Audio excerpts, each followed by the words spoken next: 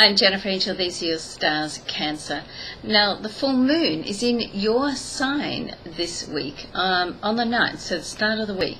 Now, of course, your ruler is the moon, so anything to do with the moon, at any time when there's a full moon, a new moon, or any intense moon activity will affect you no matter where it is in the zodiac, on its journey. But right now, this week, it's in your sign. So I want to say to some of you, take cover.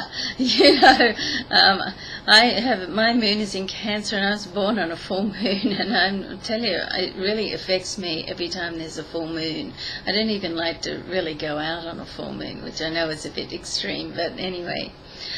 So what you do need, a few things here. What you do need to do is just be careful.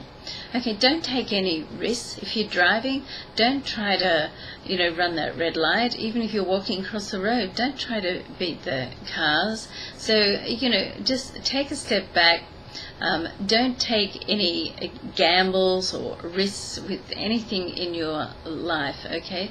Now, the other thing a full moon can do is it acts as the energy to help you bring things to a closure and move on. If anything's not really working in your life, then the energy of the full moon can really just break it apart and disintegrate it, so you're able to then build it up.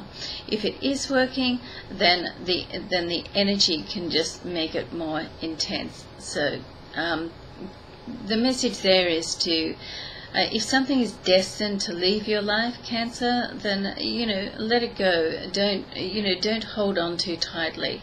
Also, when people, things, or situations leave our lives, it's not always for a bad reason. It can just simply mean that you're moving on your journey and you're parting company. You're going different. You're walking different paths. Nothing else. Okay. Now, the other movement this week is Venus, the planet of love and possessions, moves into your, moves into your solar 9th house on the 14th, the end of the week. So this all takes in traveling. Some of you could be, planning a trip. It also is a position where you can just think more deeply about, the person you are, the person you want to be, and how you move forward in this point to get to that point, okay? Have a great week, Cancer. Good week for you. Great year coming up, and I look forward to seeing you next week. Bye for now.